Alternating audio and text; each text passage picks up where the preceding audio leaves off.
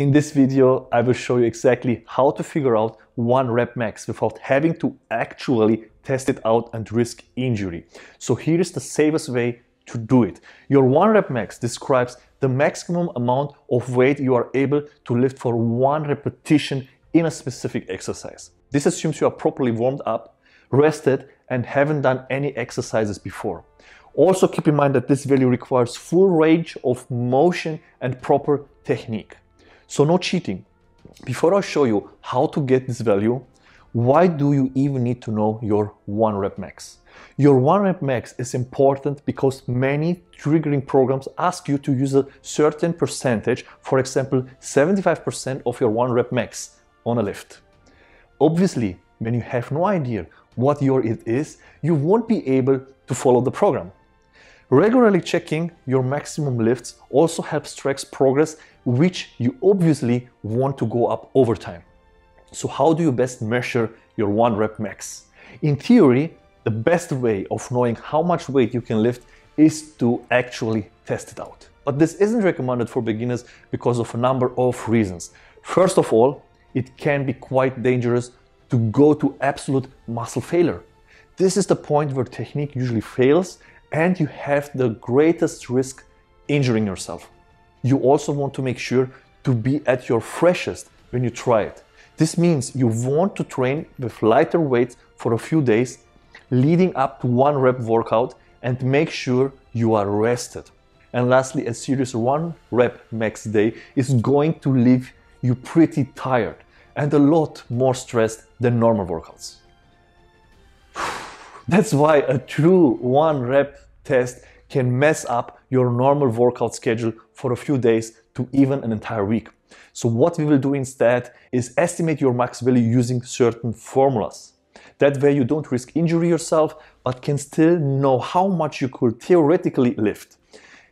The easiest way to go about this is by testing how much weight you can lift for a given number of reps. For example, if you can deadlift 300 pounds for 6 reps, that's your 6 rep max. One way to find this number is to look at your training notes from the past few weeks and to find the most weight you have lifted for an exercise and the number of reps you did.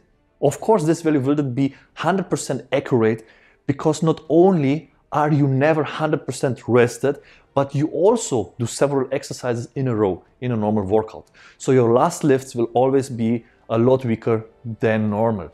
That's why if you want a more accurate value, you need to dedicate an entire day to each of the most important lifts, like the deadlifts, bench press, squat, and the overhead press.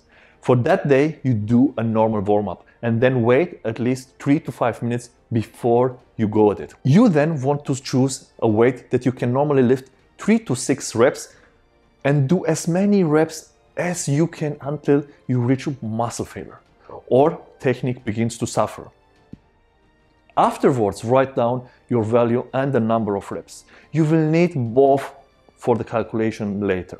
Of course, always do this with the spotter. Rep max tests, even if they aren't for each, one rep max are always more dangerous than normal workouts. So make sure you have someone to get the weight off of you in case something happens.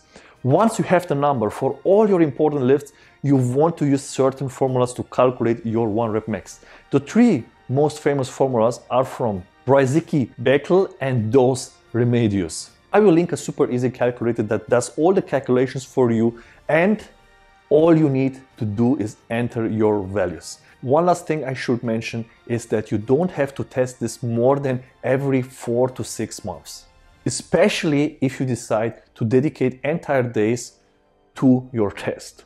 That's often enough to show progress, but not often enough to get in the way of normal workout routine. And that's pretty much. Like I said before, for optimal results, make sure to get some rest before your big day.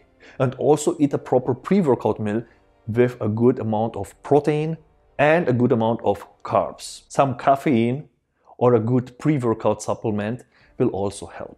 If you enjoyed this video and want to hear from me again, be sure to hit the subscribe button before you go. If you have any questions, comment below, give me a like, and just follow me to don't miss one of my videos on YouTube, Instagram, and Facebook. To your success, your health and wealth mentor.